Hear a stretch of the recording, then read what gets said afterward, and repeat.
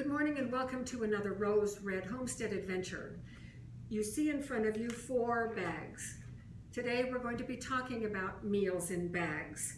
And what that means is in each of these bags I have the ingredients for a complete entree. So all I have to do is go out to our canning shelves out in the garage, grab a bag, come in, open it up, and I have everything in this bag that I need to make a meal. As I've mentioned in previous videos, I work full-time and I have a very intense job. And sometimes when I come home, honestly, I think I have used all of the available brain cells during the day. And I don't even want to think about one more thing. So having these bags of meals ready to go so that I don't even have to think about it, I can just bring it in and dump it in the pan and heat it up or whatever it requires, it just makes it so delightful. A second reason that we do meals in bags is because we live in an earthquake area and we're about 400 years overdue for a big one.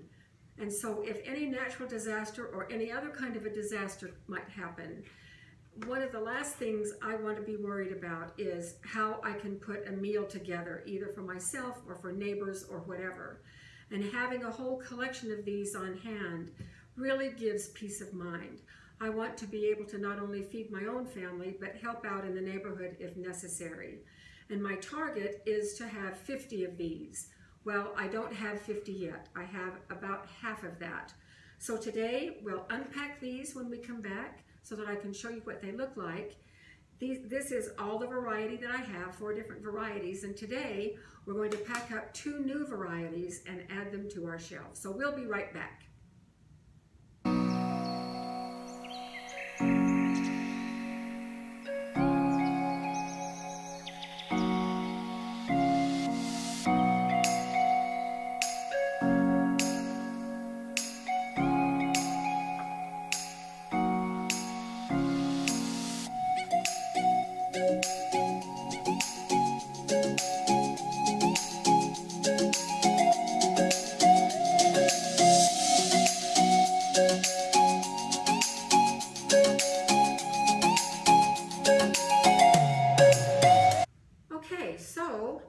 I'm going to start over here. This is pulled pork with noodles.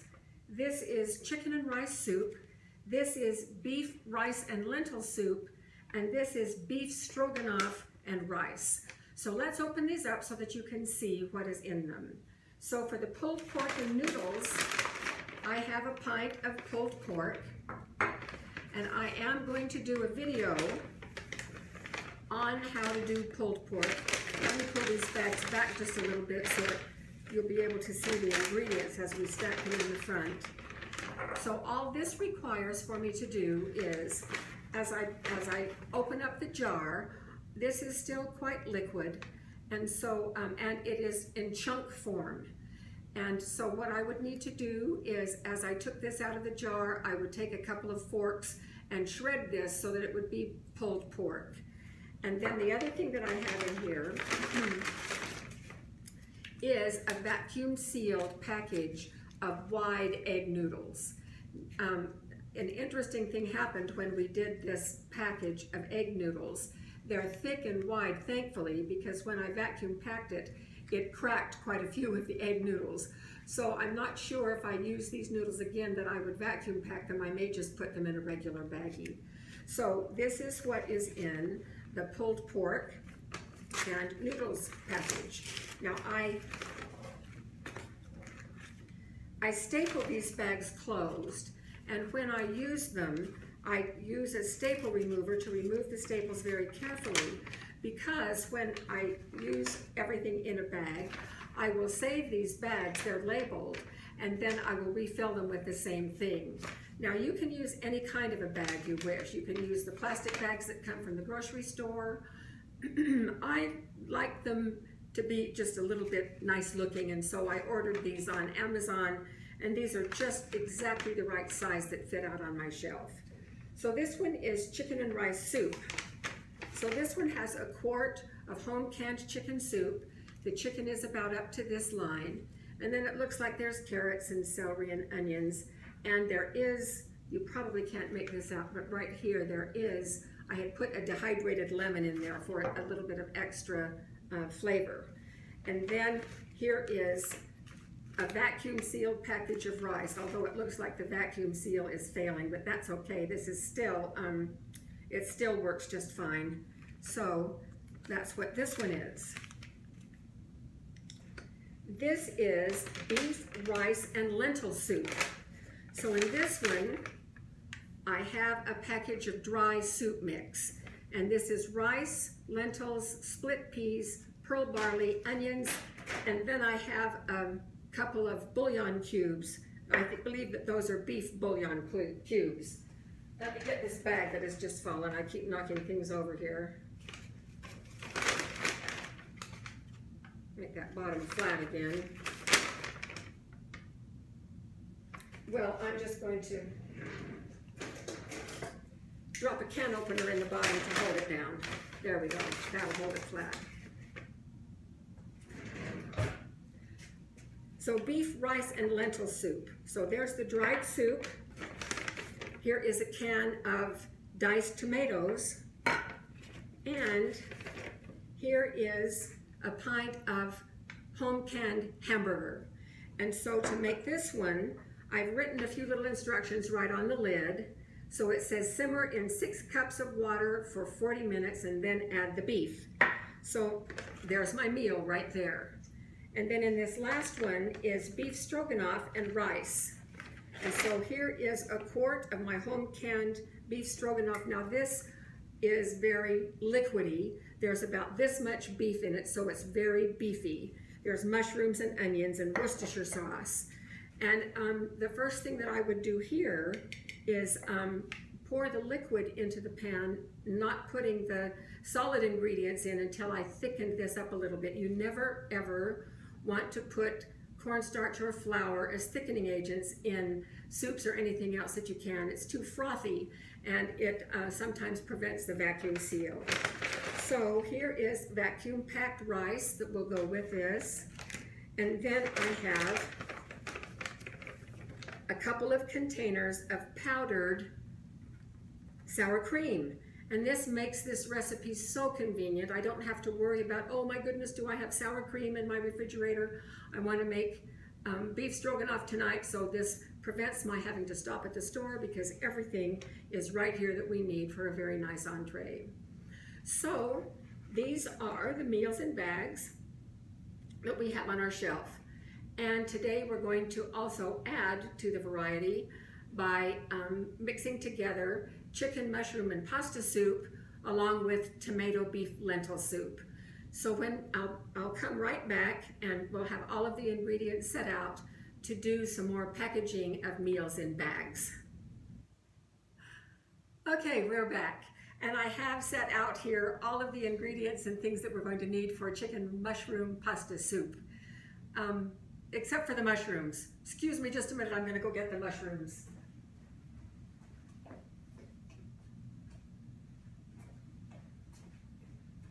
Okay, here we are. Set those right there. Now I think that we are ready. So I have here, I'm going to make dry soup mix. And when I do dry soup mix, sometimes I just use odds and ends jars, and that's what these are. This is just a jelly jar. Someone gave us some jelly, and this one, same thing here. And some kind of mismatched pint jars. So the dry soup mix will fit in these 4 jars. I'm doing 4. And then I will be talking in just a moment about this piece of kitchen equipment. This is a vacuum sealer. Honestly, I should have purchased a vacuum sealer years ago. But as it is, I've only had this one for about 6 months, and it is so versatile. I just love it. I wish I would have bit the bullet and purchased one of these years ago.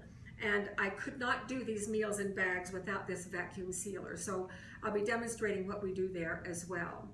So the first thing that the recipe calls for is 1/4 of a cup of pasta. And I have in this jar some acini di pepe. That's Italian and I just massacred it. But it is the very, very tiny pasta that we use in frog eye salad. And that's what I want to use in my soup today. So I'm going to be putting 1/4 of a cup in each of these jars. And so there's 1/4 of a cup. I just spilled some. Maybe pouring is better. It is much better. 1/4 of a cup.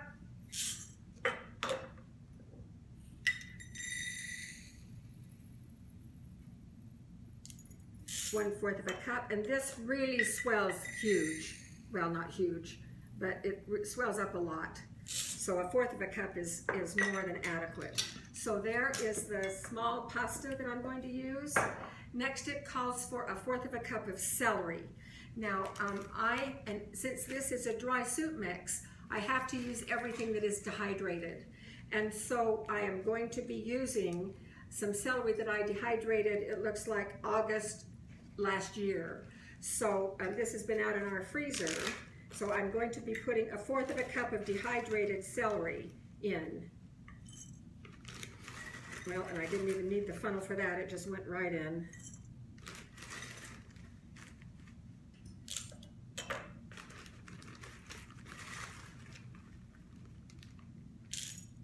And these dehydrated soups look very pretty in these jars, so it's always a lot of fun to pull those out.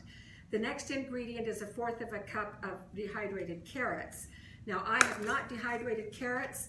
I purchased this number 10 can at the store. This is a good thing to have on our shelves, so I'm going to be putting in 1/4 of a cup of dehydrated carrots.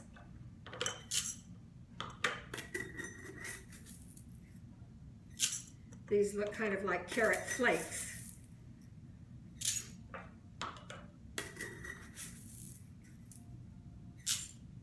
So let you see the inside here. They're fun. And I have a plastic lid that goes on the top of these so they don't spoil. And the next ingredient is 2 tablespoons of onion.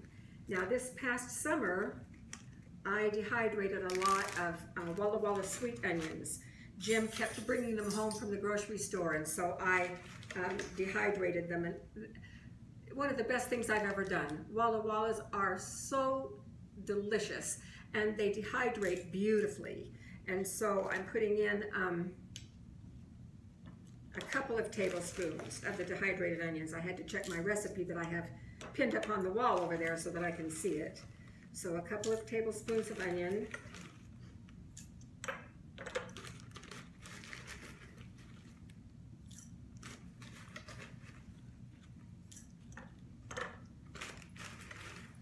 So this layered look is just lots of fun to look at. Okay, so those are done. And the next ingredient is a couple of chicken bouillon cubes. So I use the giant size when I'm doing dried soup.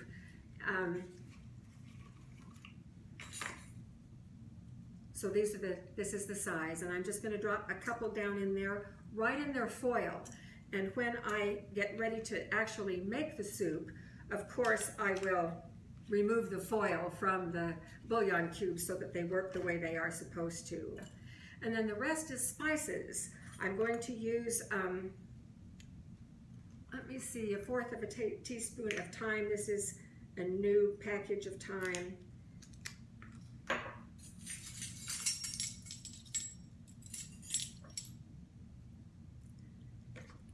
So 1/4 of thyme, 1/4 of a teaspoon,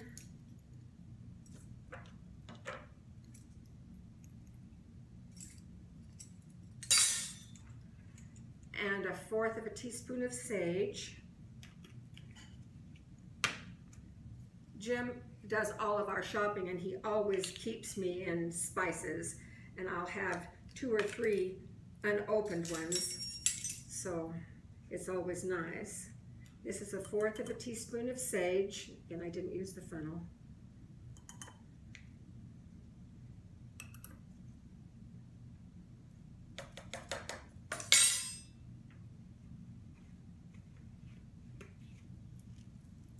And then a pinch of celery seed. When I told a friend of mine that my secret ingredient to wonderful potato salad is celery seed, she bought me a little bag of gourmet celery seed. And so I have really enjoyed this. And I'm just going to put a pinch of celery seed in here.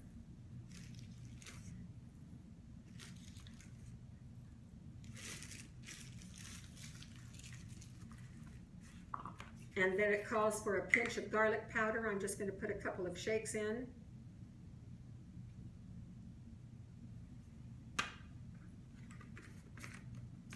And a bay leaf.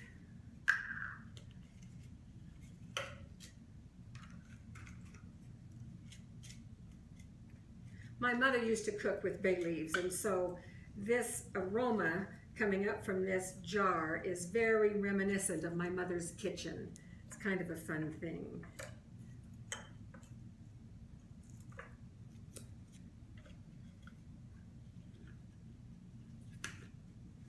Oops, I forgot the shaker lid on this. Actually, that shaker lid was for something else, not the bay leaves. And then a little bit of black pepper. Notice that I am not putting any salt in. Jim and I are trying to do a much better job with the healthy lifestyle. So we're not using salt much. Okay. Then the mushrooms. These mushrooms I got from Costco. They are quite aromatic, dried gourmet mix mushrooms, and they're wonderful.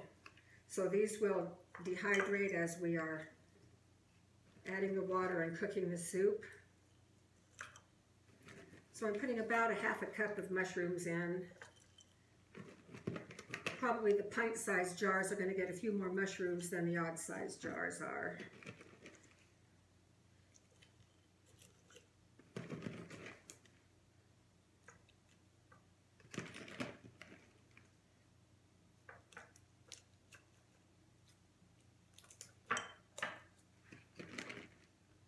Put just a couple more there, mash them down a little bit. This is so pretty.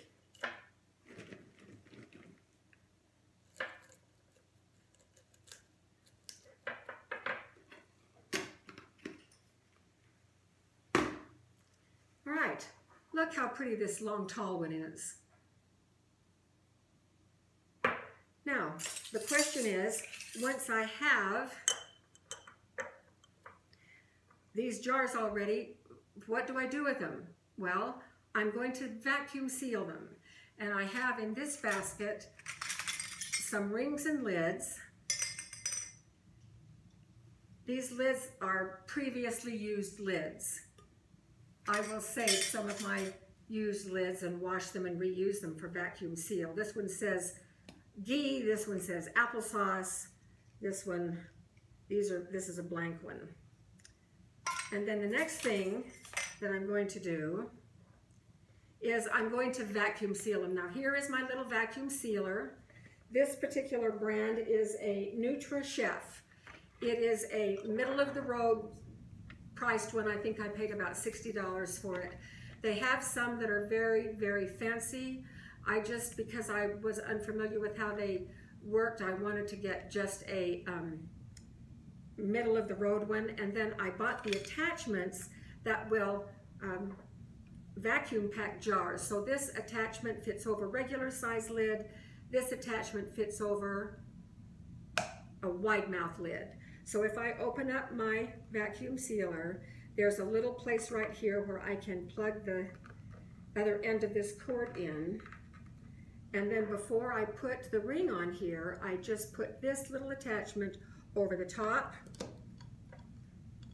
And I hit seal. Now it's sucking the air out.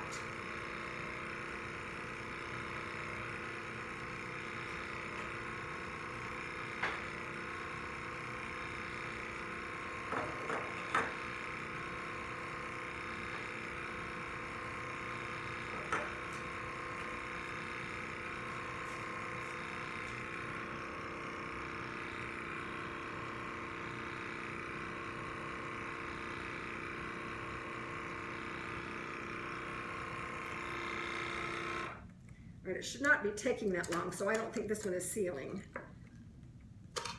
No, it is not.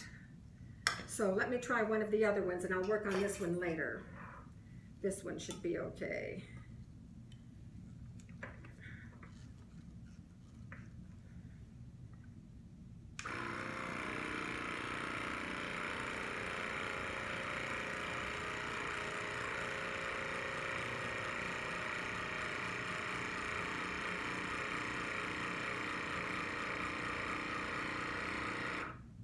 right, it stopped on its own. That means it should be sealed, so I'm going to tip this off to the side. Oh, I need to release this. Yes, did you hear that? That means it's sealed.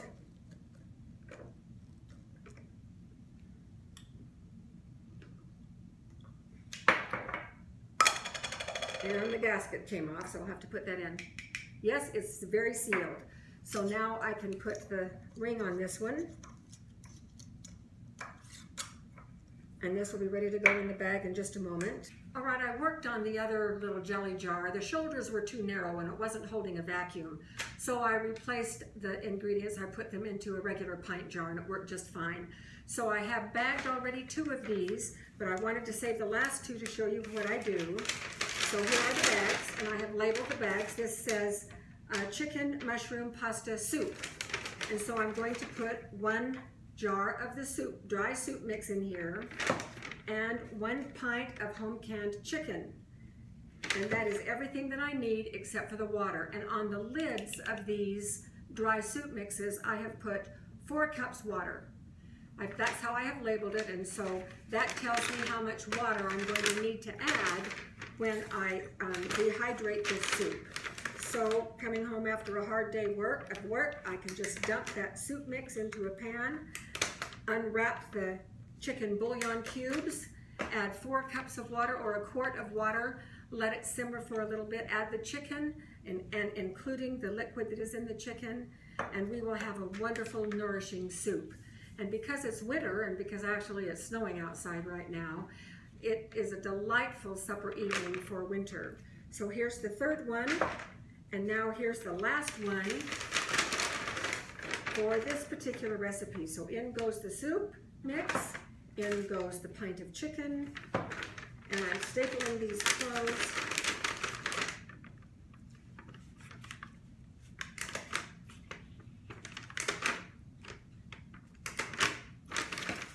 So these are now ready to go outside on our shelves.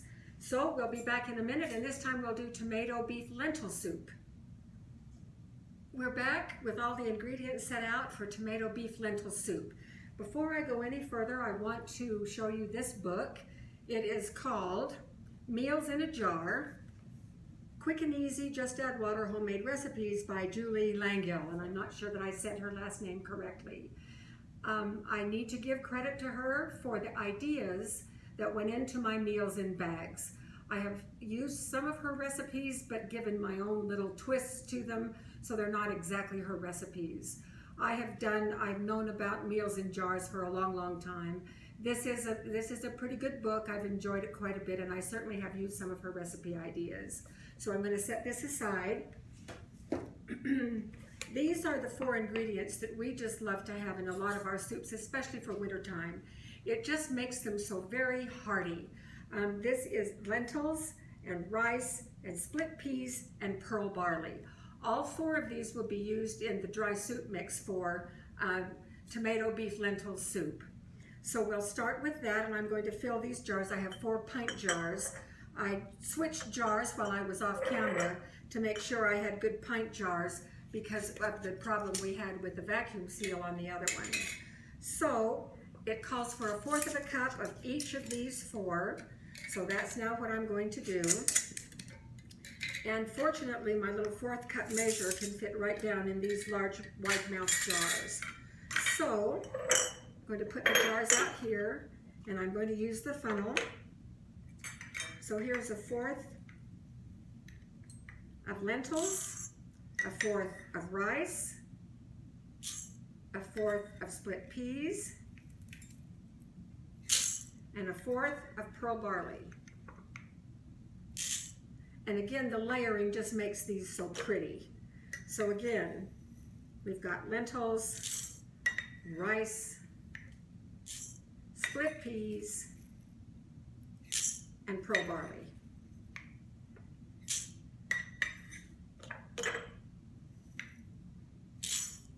I grew up on lentils. My dad just loved lentils, so we very often had lentils, and he made the best split pea soup. He's gone now, sadly, and I never did get his recipe because as a child I did not appreciate it as much as I do now. but every time I see split pea soup, I think of my dad. Dad was a very distinguished college professor, and so it was fun to see him out in the garden with his hands in the dirt and also with his favorite recipes. Okay, so we have now the basic grains in here. The next thing I'm going to add is a couple of tablespoons. Again, these are my dehydrated Walla Walla sweet onions. So 2 tablespoons of onions in each one. Oh, the smell of these is just divine. I have only one more baggie of these, and I'm going to be so sad when they run out. I can't remember if I put 2. It doesn't look like I put 2 in those. If I have a few more onions in them, it's not going to matter at all. All right. Then the next is going to be a couple of tablespoons of beef bouillon. Now I don't have cubes today, but I do have the Costco size beef bouillon giant jar. So I'm going to put 2 tablespoons of each, and I better count these, 1 and 2. I will be adding 6 cups of water to this dry soup mix. So I'm going to need a couple of tablespoons of the beef bouillon. 2 and 1, 2.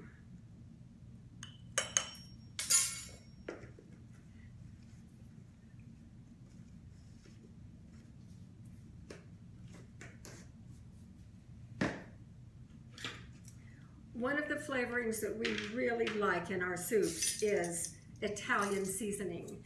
And so I'm going to put a teaspoon of Italian seasoning in each of these. I spill a little bit extra into the jar, so be it.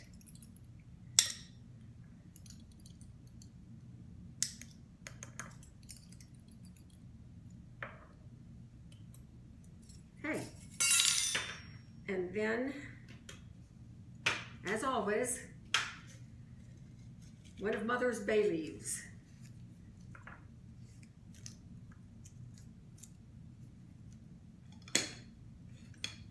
Okay, and that completes the dry soup portion of what we're going to be putting in the bags here. So let me get some of these things out of the way, and we will vacuum seal these jars.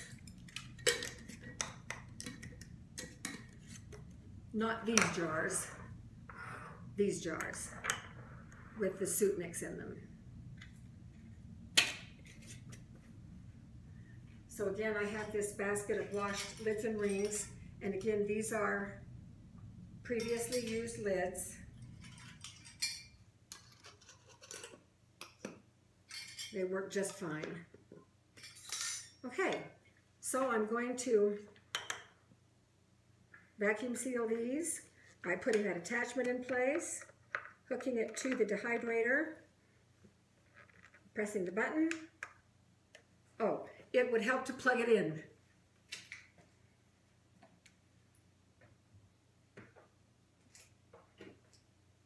Try this again.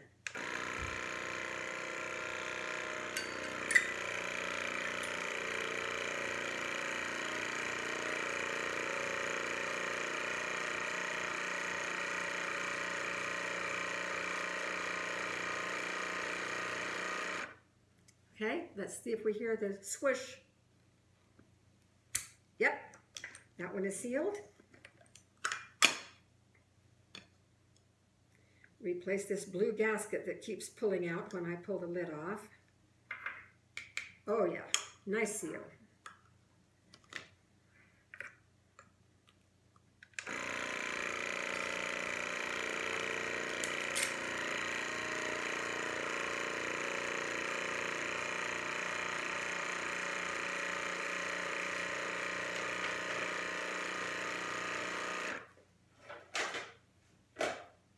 These are working much better.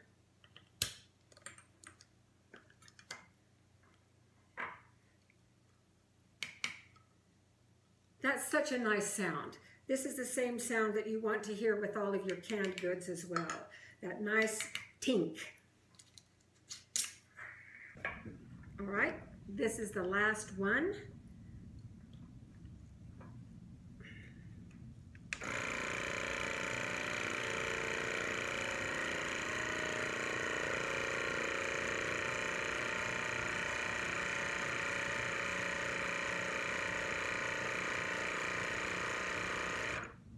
And this should be it.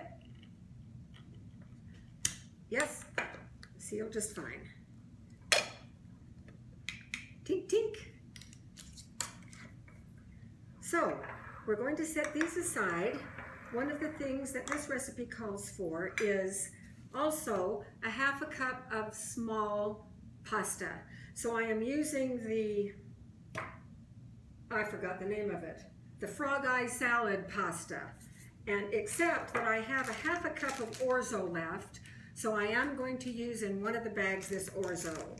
So because this soup has the rice, the peas, the barley, and the lentils, it's going to take it a long time to cook, to simmer before it's ready to eat. And so I don't want to add the pasta into these bottles so that the pasta won't overcook. Therefore, I'm going to put the pasta in a separate bag, and I'm going to vacuum seal it and just put it inside the bag so that I can cook the soup for the amount of time needed for these to get almost soft. Then I will add the pasta so that when the pasta is done, the whole soup pot will be finished. So that's what I'm going to do next. Now, as Jim and I have learned how to use our vacuum sealer, I've been in charge of cutting the bags. We have a roll of bag material that is sealed on each side, but the two ends are open, and inevitably I cut bags that are too small. So I save those to use them hopefully at a future time. And so I have about 4 of these that are a little bit too small for other things. I'm hoping that they will work. If they don't work, I'll be cutting some new ones right here as well. So we're going to try this. I will, first of all, this one, as you can see, does not have a bottom seal yet. So I'm just going to put it barely inside, close the lid of the vacuum sealer,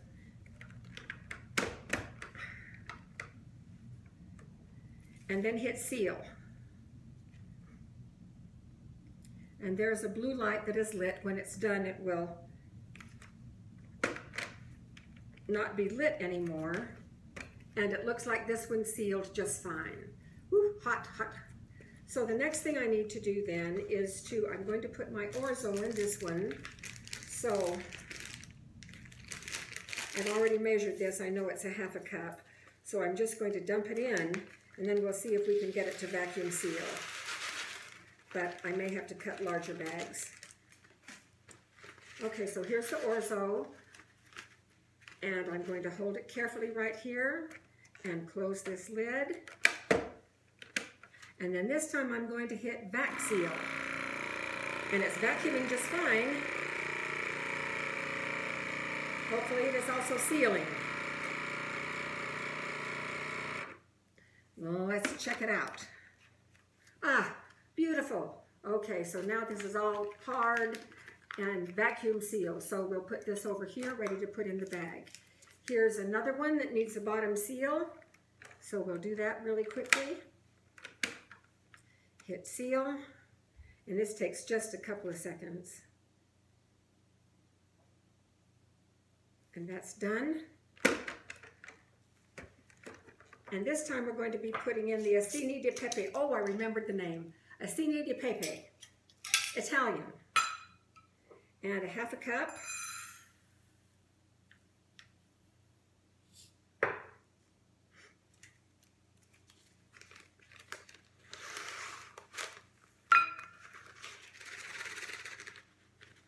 And set it in here.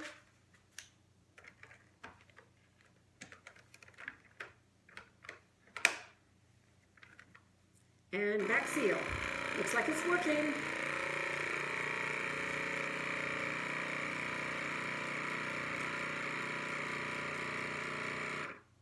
Perfect.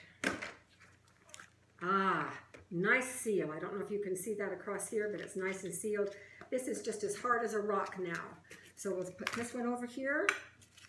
This one already has a bottom seal. So we'll put in a 1/2 cup of the acini de pepe.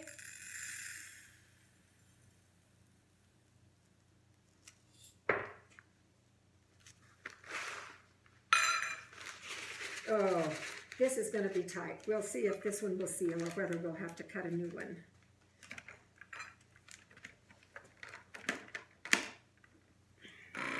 Oh, looks like it might be working.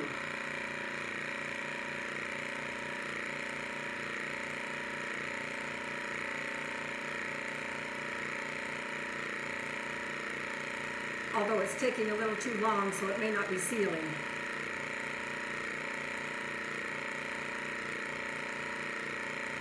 No, this is too long. And it did not seal.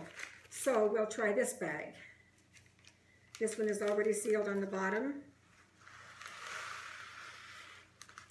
So if this one isn't even big enough for a 1/2 cup of little tiny pasta, that one's going in the garbage. So we'll see if this one works.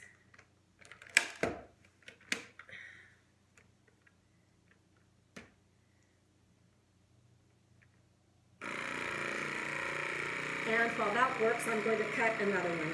See if I can get it big enough.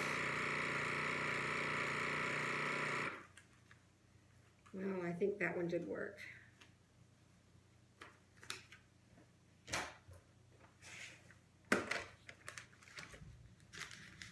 Well, it's sealed, but it didn't vacuum for some reason. But it will be fine. It's still sealed in there, so I'm just going to use it anyway. This one now, of course, has to be sealed on the bottom. Seal.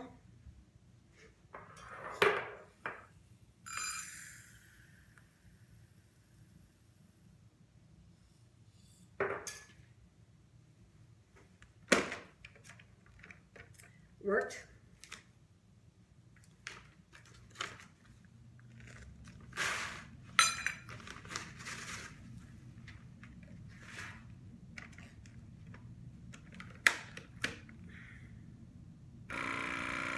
It's vacuuming.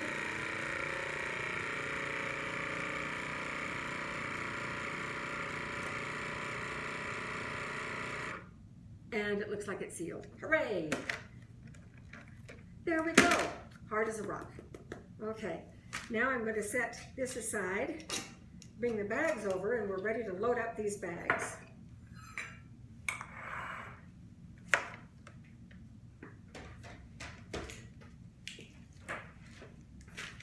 So here are the bags pre-labeled.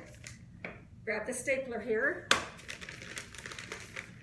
Now let's see what goes in these bags. Now I have put 6 cups of H2O, 6 cups of water on the lids here so I will know. So in each one of these I will be putting 1 bag of the soup mix,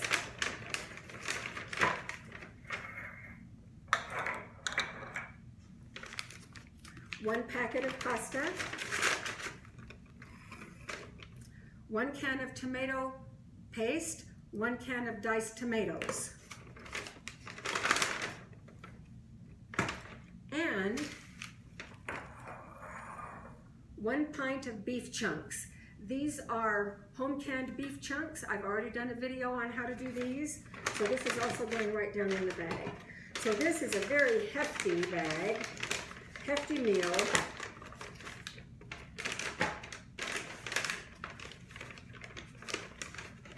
Line up these folds so it will staple down.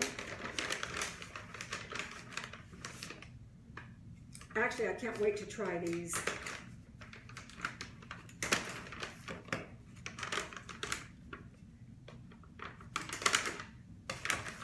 And this is what the bag looks like. 1 more, just to show you what goes in, and then I'll finish the rest of it off camera. So, vacuum packed jar of dried soup mix, pasta, 1 can of tomato paste, 1 can of tomato dices, and 1 pint of home canned beef chunks.